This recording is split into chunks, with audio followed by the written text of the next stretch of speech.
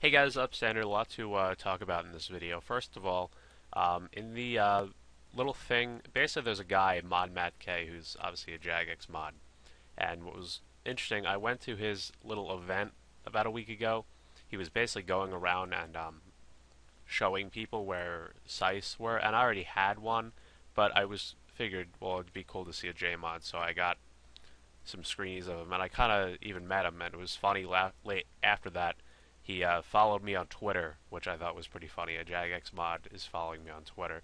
You know, it's not that big of a deal. RuneScape's not a massive game, but I thought that was funny. So um, I was accepted by him to write in this little kind of e-magazine that he's hosting, and Jagex is hosting. So if you guys want to check that out, I wrote an article, a pretty extensive one, about whether or not we should have God Wars Dungeon in 2007 RuneScape, if it would be possible. So I think you guys would like reading that, so I'll link that in the description. You can check that out if you want. So that's that. What we're doing now is I am going to get 100 combat. As you may know, I've been training strength and attack and defense and hit points all through the controlled whip style lash, which gives strength XP. A lot of people say the whip doesn't give strength XP, but you can in fact train strength if you use control. The only disadvantage is that you also have to divide the XP up to attack and defense. But since I'm not a pure or anything, that really isn't an issue. It is annoying to get the skills kind of slower, even though it's the same speed overall. Like, the levels seem to not come as fast, but then they all come at once. Like, I'll be training for like days, and then I'll suddenly get an attack, strength, and defense and HP level.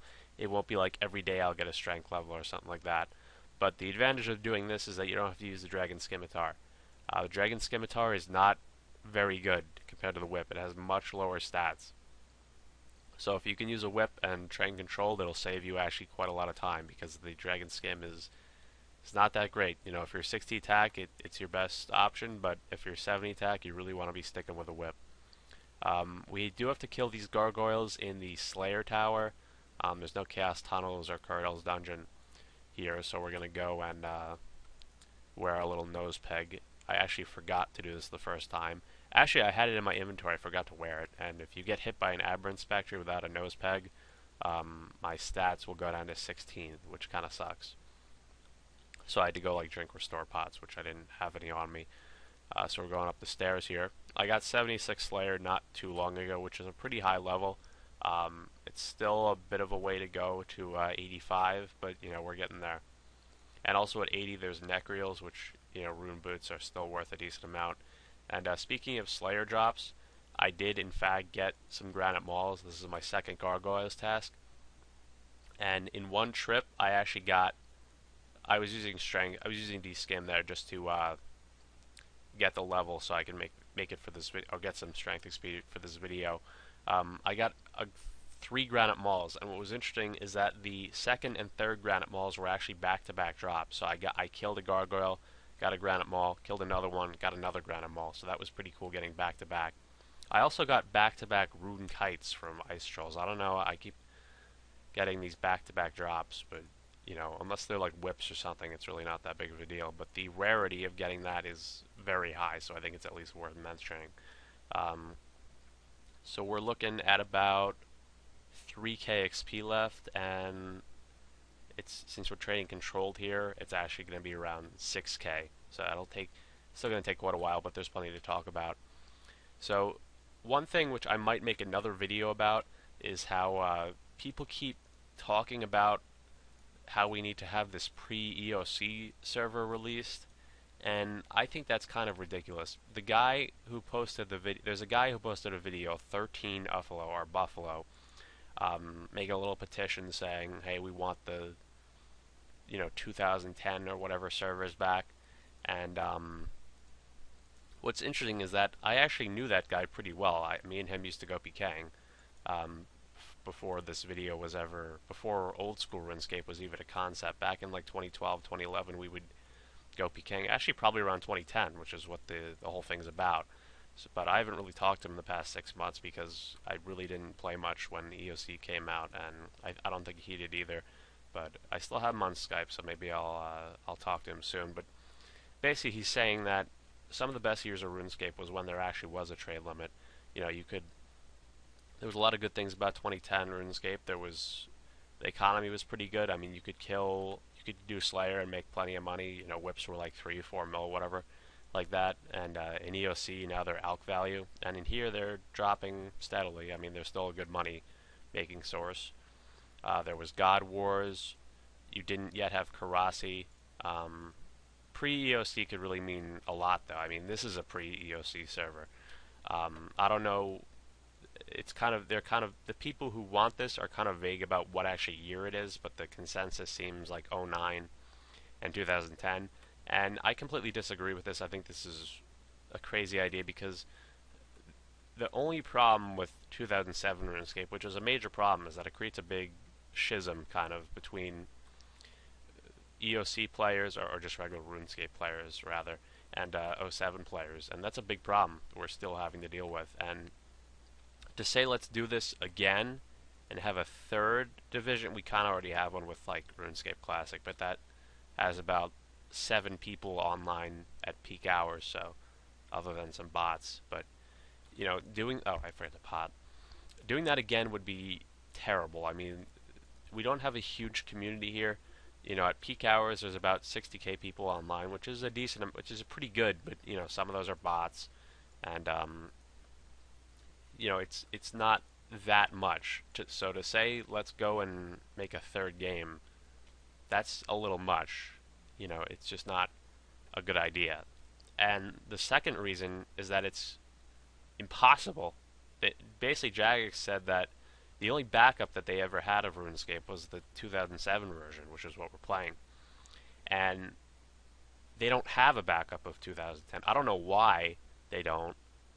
It's fine, because I don't want it anyway, but to say that, well, they said, the only thing is that they said, yeah, technically it might be possible if we just rebuilt the game from scratch. Like if we took the 2007 backup and we put all those new updates into it, technically, yeah, it'd be possible, but that would take tons of manpower and tons of resources, tons of programmers, and tons of just experimentation, especially considering the fact that they actually admitted in the developer blogs that they're not even so sure if they can implement God Wars Dungeon into 2007, even though it's already mostly programmed into the game. They really have no idea. And another thing they mention in some of the forum posts is that they're actually having a very tough time making the new little mini game for Old School RuneScape. It's very difficult to program this stuff. If you know anything about how RuneScape is programmed, it's not a very simple thing to do. So to remake the game and somehow get all those quests in there, somehow get the HD graphics, all the different interfaces, that would take, you know, 10 times the manpower of the development team of EoC and '07 combined. So that's just not a practical idea at all. And if you do think that this would be a good idea, keep in mind, I've been playing this game before even '07, and some of the best years I think were in 2010 for me. I had good memories in 2007. I had good memories in the pre-EoC days, and in these days, the Old School RuneScape days. But I think honestly, yeah, the best ones were in somewhere around 2010. I did a lot of.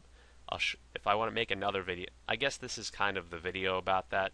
So I might as well show you guys a few pictures. Hold on. Here's when I got 85 Slayer. This is around 2010, and that's how I started making a lot of money after I could camp Abyssal Demons. Here's me getting 99 attack, and if you can see over here, this was my first 99. Very memorable day in the God Wars dungeon. Here's me getting 6 Dragon Boot drops in 1 Slayer task, or so, or just trip. I don't remember what it was. And as you see here, that was a lot of money back then. Here's me fighting the Avatar Nomad's Requiem. This is the quest for the what is it called? Soul Wars Cape, I guess you call it, which gives the massive prayer bonus. I'm using Verax here.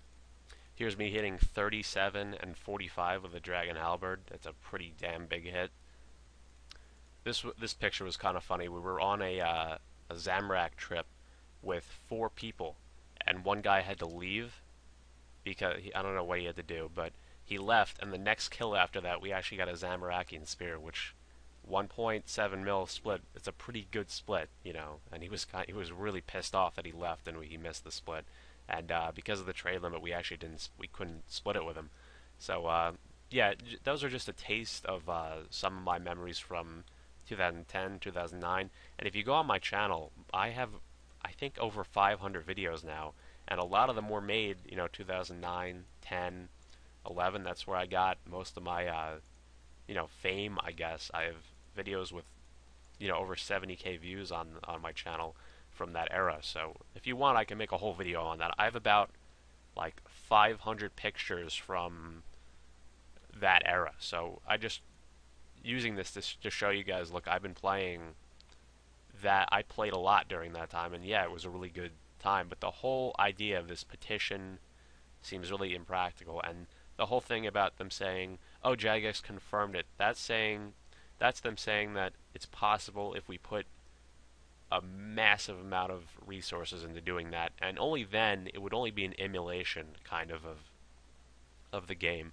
because they'd have to reprogram it from scratch, and it wouldn't be possible to do it identical. It'd still be a lot different, and it would just be completely impractical. So that's my thoughts on that.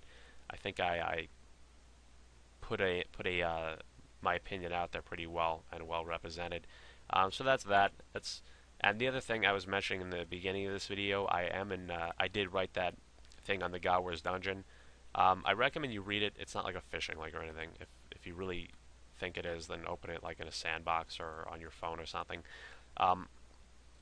Basically, I do support the God Wars dungeon being in here. I initially didn't because I think, well, it's old school. I don't want the God Wars dungeon in Old School RuneScape. But you know, it did come out in 2007. It's not that it's not that bad of an update. And one thing I also mentioned in the little article I wrote is that you know, it wouldn't be the same as God Wars Dungeon was in 2012, right before EoC. You know, I could go to Bandos a year ago with a Yak, full Torva, Rapier, Divine, and pretty much stay there for, you know, 50 or 60 kills or whatever. Or really just stay there until I got bored and wanted to leave. And but for 07, there's no summoning, there's no you know, Dragon Claws.